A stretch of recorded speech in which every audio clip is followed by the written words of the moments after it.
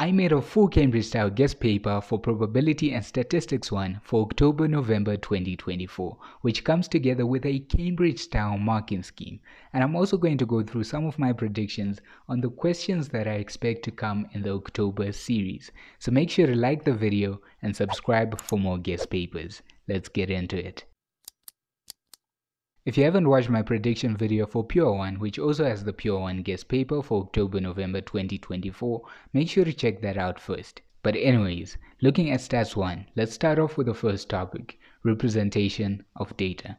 Now for this topic we have 4 different data visualizations that you must know in the stem and leaf diagram, box and whisker plot, cumulative frequency graphs, and histograms. And we also have a coded data question in there. In all fairness, you probably should learn how to work with all the different data visualizations, but Cambridge is probably going to only bring one of them in October, and I think I know which one it is. If we look at the data, you notice something pretty interesting.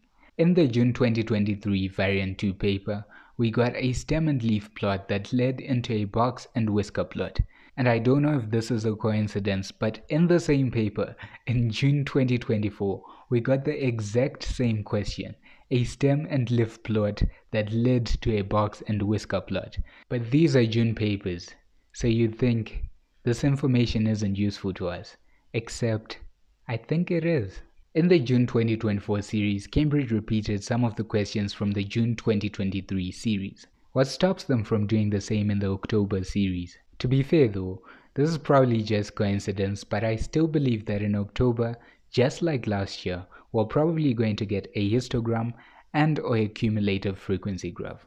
Not only because of the coincidence, but because Cambridge generally doesn't seem to like to bring the same representation from the previous series. So we had stem and leaf plots in June, which makes them less likely to come in October. But just make sure you know all your representations of data. In the permutations and combinations topic, I came across a rather peculiar statistic. So this topic splits into 3. We have arrangements, permutations, and combinations. In the past 2 years, we haven't had a permutations question. And look, I get it. Arrangements are technically permutations. But if we take them out of the picture, there hasn't been a pure permutations question in 2023 or 2024. And to tell you the truth, I don't think this changes in October. From this topic, I do expect an arrangements question to come, given that, among others, this is the most dominant question in Stats 1.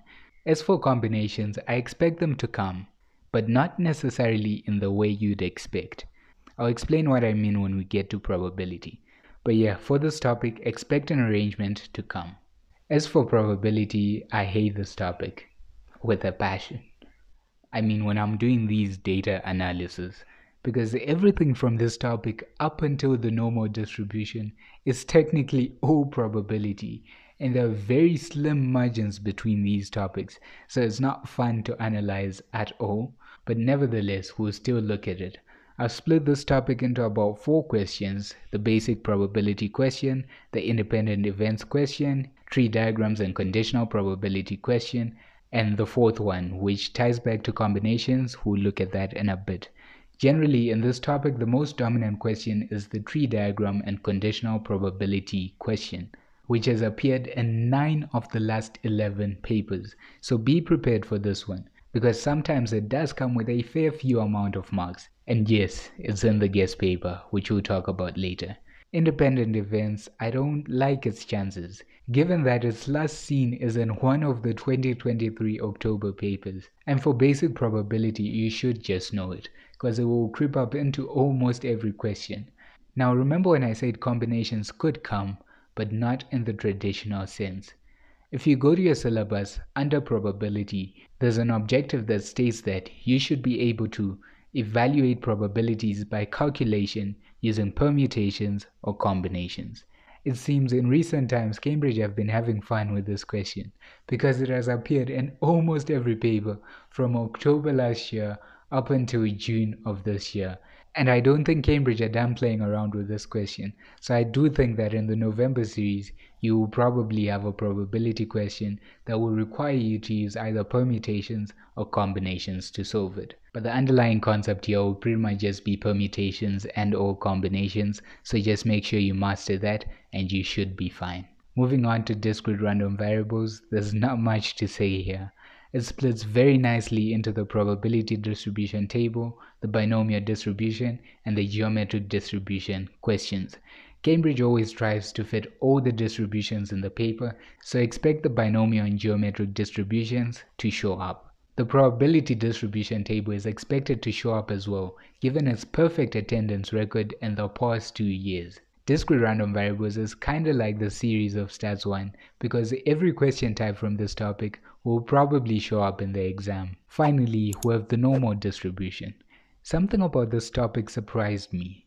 Given that the Stats 1 paper is only out of 50 marks, you wouldn't expect a 5-mark question to show up in pretty much every paper since 2023, given that this would limit Cambridge's flexibility with the questions.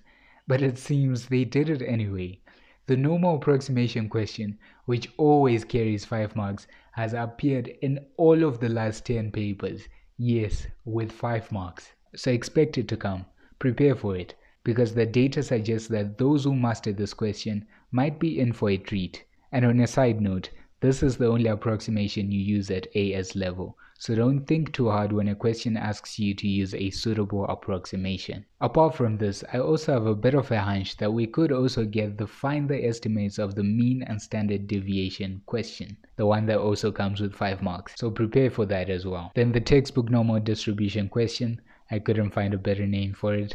It's coming, and I'd like to assume that most of you are comfortable with it, because it embodies the very basics of the normal distribution. Now, before I tell you how to access the guest paper, I want to list some of the questions that I think you should give extra focus to, given that they have a very high likelihood of coming. So the list is as follows: cumulative frequency graphs, histograms, arrangements, probability using permutations or combinations, tree diagrams and conditional probability, the whole of discrete random variables, the find the mean and standard deviation question, and the normal approximation question.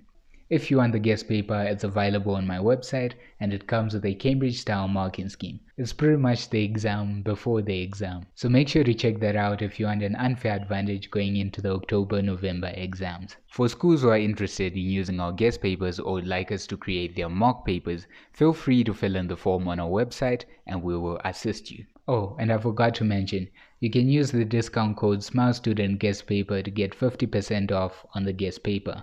Link is in the description. The Pure 3 guest paper is coming next week, so make sure to subscribe so you don't miss it.